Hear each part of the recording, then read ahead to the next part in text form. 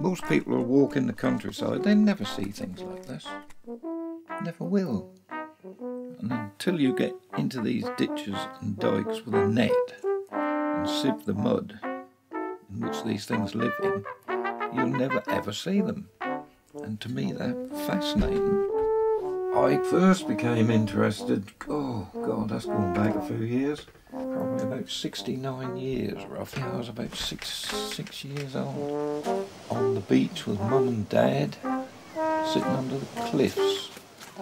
But I found this strange little thing, and I couldn't work out what it was at all, and I had no idea.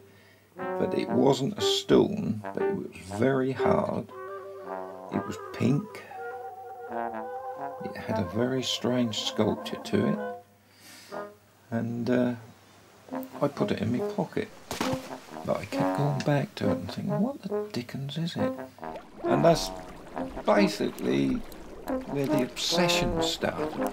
But I'd still got that first one that I'd collected all those years ago. I'd put that in a little gold glass fronted case somewhere, I think, and said that was the start of my life. Later in life, I could well see the need that all these things were suffering like mad. Everyone had this absurd obsession for managing land, and these things just cannot escape from man.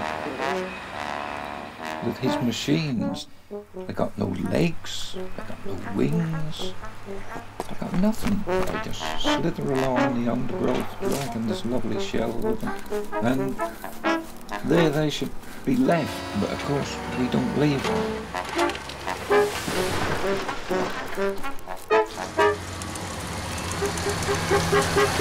And that's what I eventually went into. I'm doing these surveys, finding where these things are, advising landowners in the hope that they will protect all the life. Until we understand fully what's going on out there, we can't look after them, because we don't know what they do. But it was worth doing, and we're still doing it. Keep us off the streets.